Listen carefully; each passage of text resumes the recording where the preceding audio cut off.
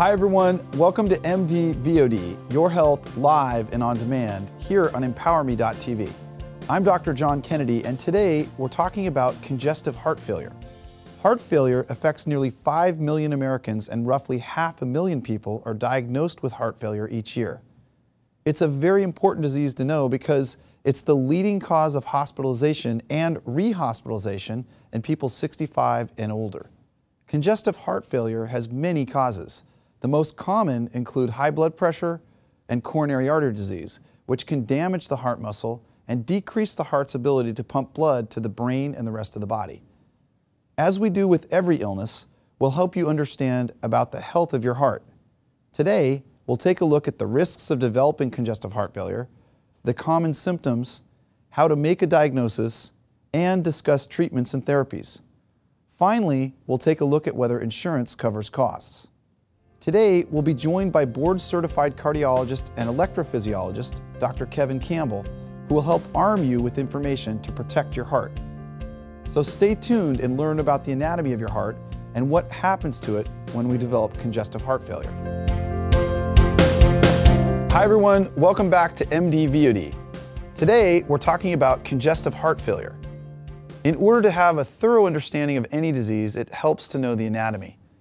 Congestive heart failure is caused by damage to the heart muscle. When the heart loses its ability to contract, the heart pumps blood backward into the lungs instead of forward to the brain and the rest of the body. As the heart becomes congested, fluid and water can build up in our abdomen and our legs. And this backup of congested fluid, known as edema, can occur from blocked or leaky heart valves, blocked arteries, or problems with the heart's electrical system. And the weakened heart muscle can be irritable and vulnerable to abnormal heart rhythms known as arrhythmias. Some of these arrhythmias can cause sudden cardiac arrest and currently result in over 300,000 deaths annually. Make sure to stay tuned and learn more about congestive heart failure and sudden cardiac arrest when we're joined by board-certified cardiologist and electrophysiologist, Dr. Campbell. Hi everyone, welcome back to MD-VOD, where today we're talking about congestive heart failure. And with us in the studio is Dr. Campbell, board-certified cardiologist and electrophysiologist. Dr. Campbell, thanks for coming. Thank you so much for having me, John. It's a pleasure to be here. Thanks a lot. And you know, what is congestive heart failure? Well, quite simply, congestive heart failure is when our heart itself is a pump, and when it is unable to pump blood forward, we develop congestive symptoms such as fluid in the lungs, fluid in the legs. We become short of breath.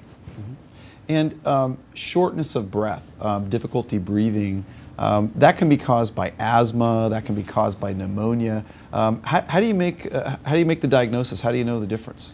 That's a great question. The most important thing we can do to make that diagnosis is to image the heart muscle itself and determine how well that heart muscle is pumping. Things like an echocardiogram or an ultrasound of the heart can give us a real clear indication of the heart function, and in that case can help us make the diagnosis of congestive heart failure. Okay. So again, there are special tests we can do to help differentiate between, let's say, pneumonia and asthma and heart failure.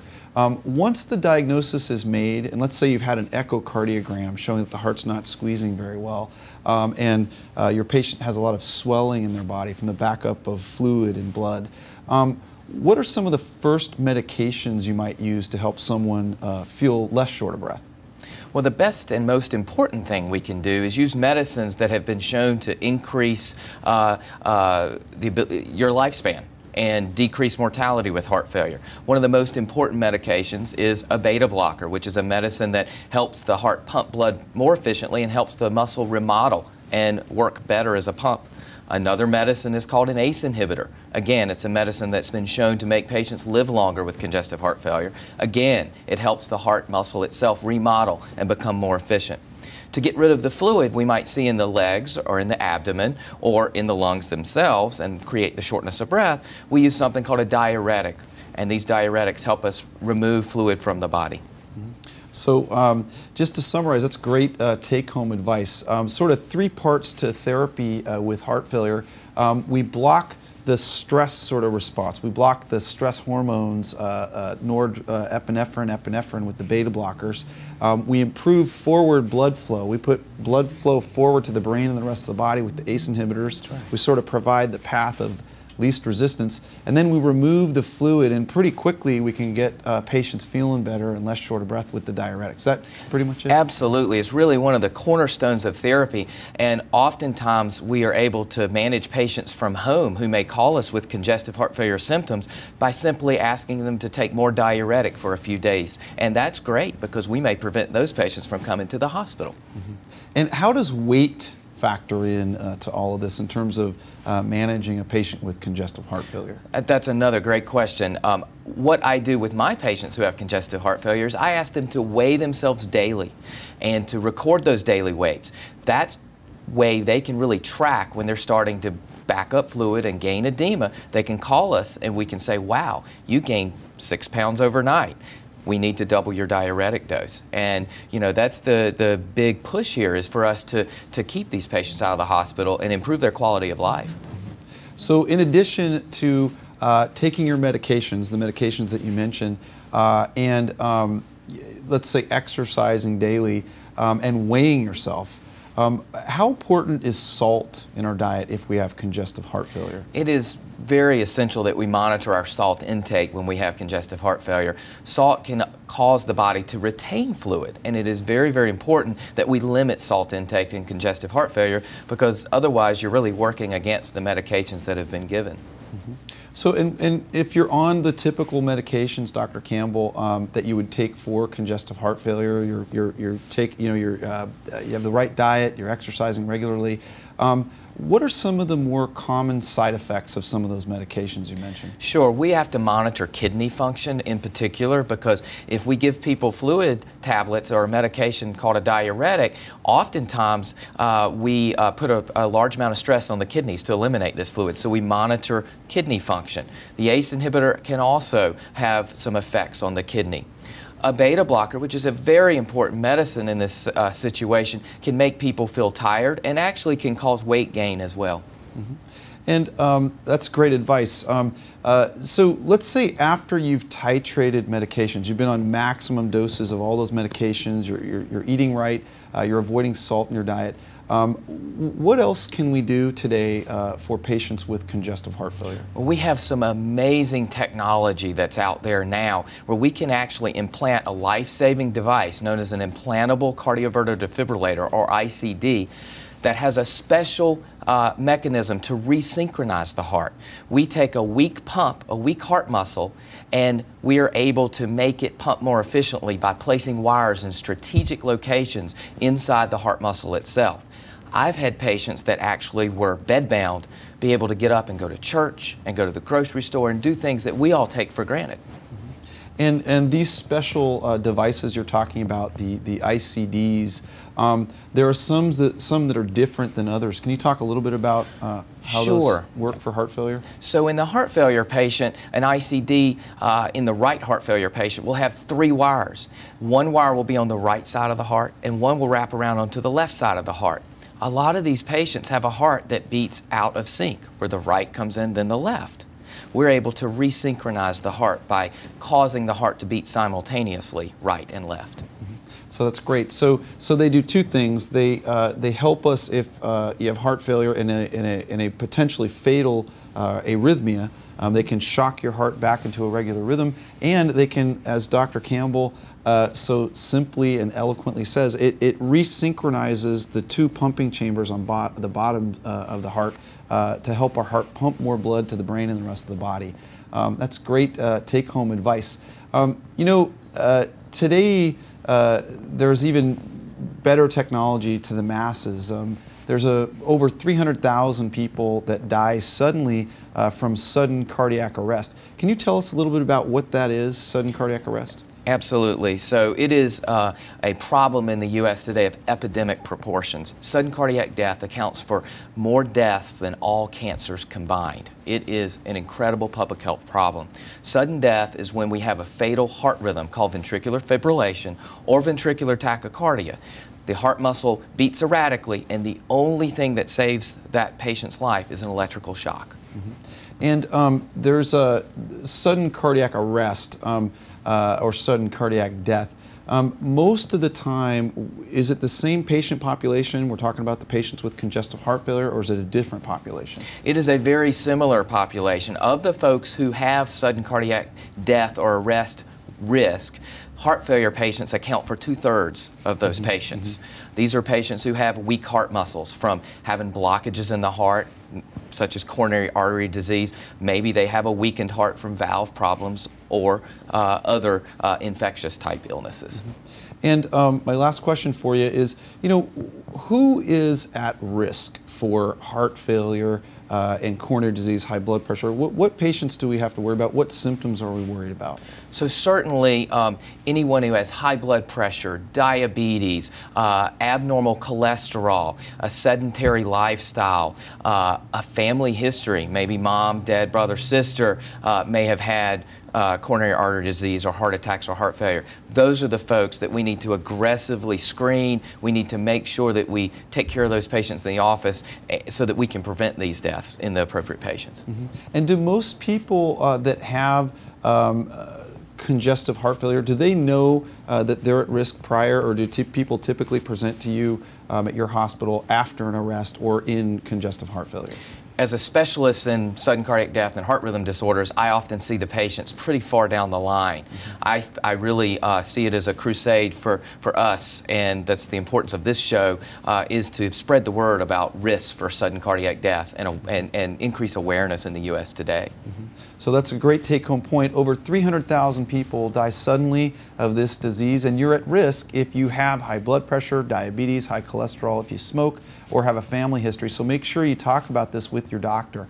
One of the most incredible new technology that's literally saving lives today, Dr. Campbell, and our people that come to you are people that have been saved with an AED.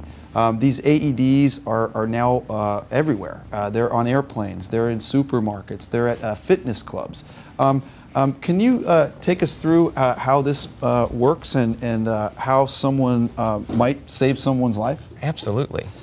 So this is an example, right, of an AED.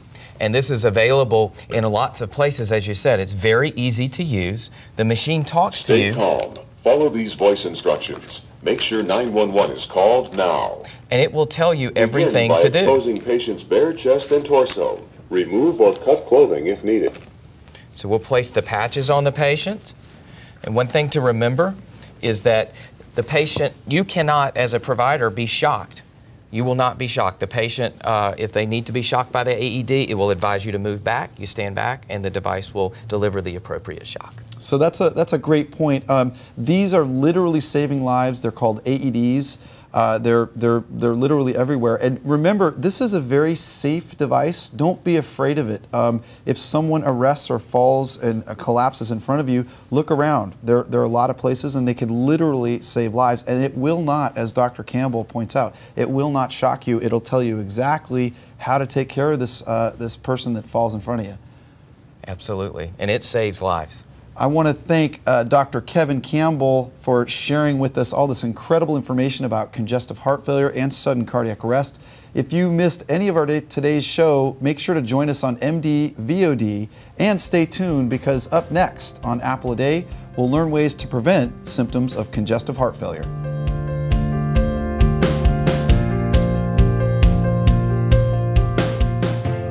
As with any chronic illness, heart failure is best controlled by early diagnosis and prevention. Sometimes we don't know the cause of heart failure, but in many cases, lifestyle is a major factor. And although there are many known causes, as I mentioned earlier, the two most common are coronary artery disease and high blood pressure. If you have coronary artery disease or high blood pressure, here's a prescription to decrease your risk. If you smoke, stop, because we know smoking is a risk factor for heart disease. Exercise for at least 30 minutes 5 days a week, get your cholesterol checked regularly and treat it if your doctor tells you it's elevated, and lose weight if you're overweight. And eat a diet low in fat and completely cut out trans fats and avoid foods high in sodium. Limit your intake of alcohol and control your diabetes. And make sure you take your medications prescribed by your doctor and follow up with your doctor for any regular visits. For coronary artery disease, you might also consult with a heart specialist or cardiologist who might recommend coronary heart surgery or an interventional procedure like a stent or angioplasty to help treat blocked or narrowed blood vessels. Also, some research suggests that a dietary supplement known as CoQ10 may help decrease hospitalizations and improve symptoms of shortness of breath and swelling. And additional research suggests that omega-3 fatty acids appear to reduce the risk of heart disease, particularly sudden cardiac arrest. So that's our show on congestive heart failure. Thank you so very much for joining us. And make sure to check out cdc.gov to learn more about congestive heart failure, because the more you know, the healthier you will be with any condition. I hope you found this information about your heart helpful. I'm Dr. John Kennedy, and you're watching MD-VOD, Your Health, live and on demand, here on emPOWERme.tv. And don't forget to like us on Facebook, follow us on Twitter, and share us with your friends and family. And for any episodes you might have missed, they're now available on demand at emPOWERme.tv's website and the YouTube channel. And be sure to leave us your comments and questions so that we can better help you with your disease. We'll see you next time on MD-VOD.